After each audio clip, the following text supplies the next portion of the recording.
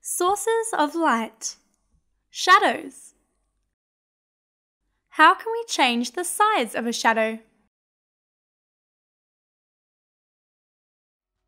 A shadow is the dark shade made when an object blocks the path of light. There must be a source of light in order to cast a shadow. For example, you might have noticed that your body casts a shadow on the pavement on a sunny day. That's because the sun is a source of light, and your body stops the sunlight from reaching the pavement. Shadows come in different shapes and sizes, and can be observed wherever there is a source of light, day or night. Let's explore what happens to an object's shadow when it is moved closer to and further away from a source of light.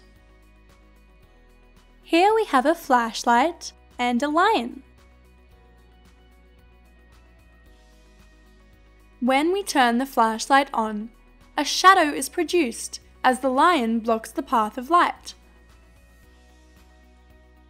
We'll move the lion further away from the source of light.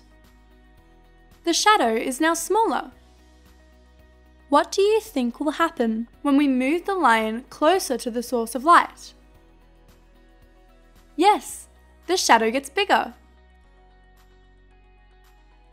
How do you think the shadow will change if we move the source of light instead of the object? Let's have a look. If we move the source of light closer towards the lion, the shadow grows bigger. If we move the flashlight further away from the lion, the shadow grows smaller. That was fun. See you next time.